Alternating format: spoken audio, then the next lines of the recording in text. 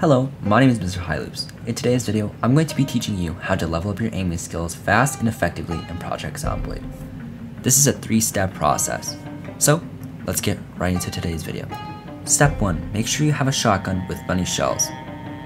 Step 2. Go to Rosewood or any small town with low zombie population. Step 3. When you arrive at the small town or Rosewood, ensure your car is parked a bit away so you can get to your car and drive away without zombies causing an issue. Once you are here in Rosewood or whatever small town, start shooting zombies. Try to group them up so you can take out as many of them as possible. Do this for however long you think your ammo will last you.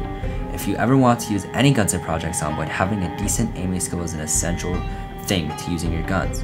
Once you are ready to leave, hop in your car that you parked a bit away and drive off. Something you should do is leave it on, so you can get away without having to wait for your car to start. This is especially a good tip if you have an old car or you hotwired your car. So, this is the quick and easy tutorial on how to level up your aiming skill in Project Zomboid. Thank you guys for watching. I'll see you guys in the next one. Peace.